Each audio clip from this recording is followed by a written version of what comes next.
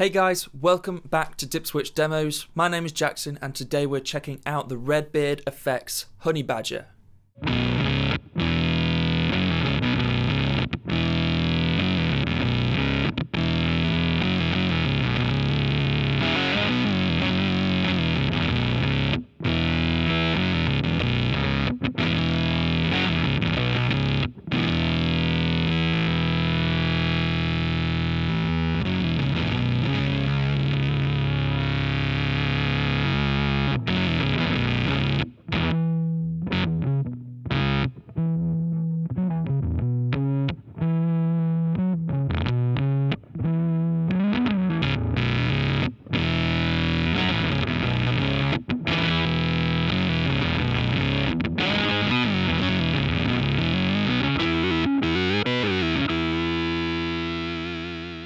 So RedBeard's first pedal was the Red Mist, and it came out last year, and it was my favourite drive pedal bar none that came out last year.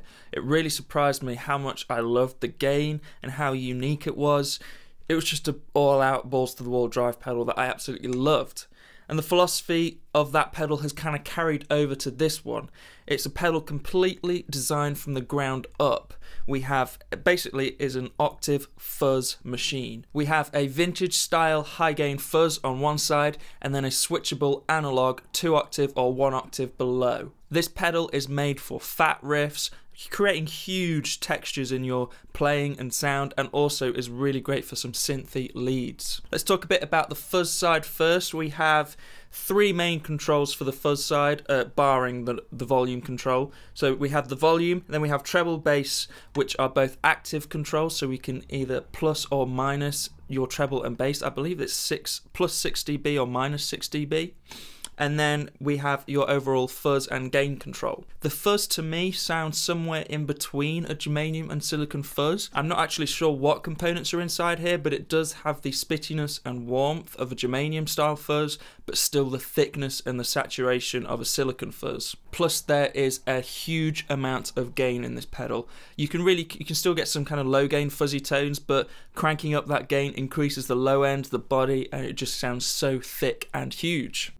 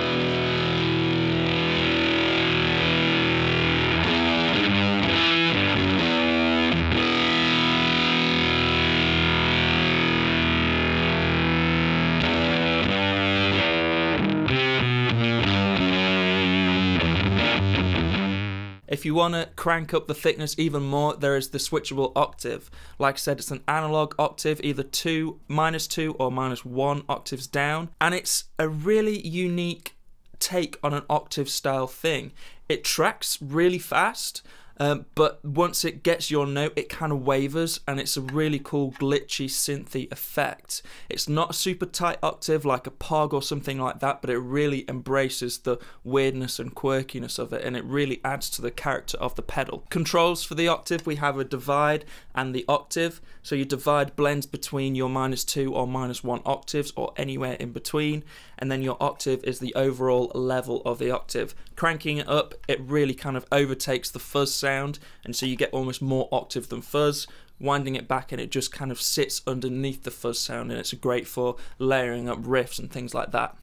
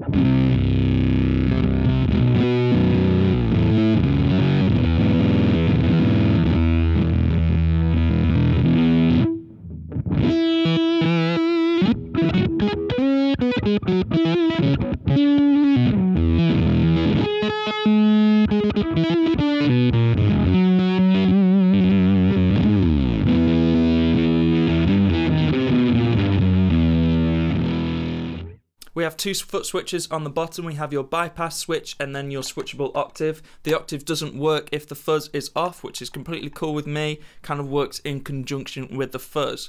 Top mounted jacks and a middle 9-volt DC. Build quality is superb. These are made kind of within the same house as the Thorpe stuff, so build quality is ridiculously high. I love that what they're cranking out here, and the enclosure is unique, it looks sweet, and it's going to take a house falling on top of this to break it. We're going to get some thick tones today. We're going to be using my Music Man St. Vincent into the Victory V40, set up pretty clean, so all the gain is coming from the fuzz pedal. And then we're going into my Boss Waza tube amp expander, which is where all the reverb's coming from, but it's also emulating a 212 cab, mic'd up with an SM57 and a ribbon mic, going into my audio interface and then straight into Logic.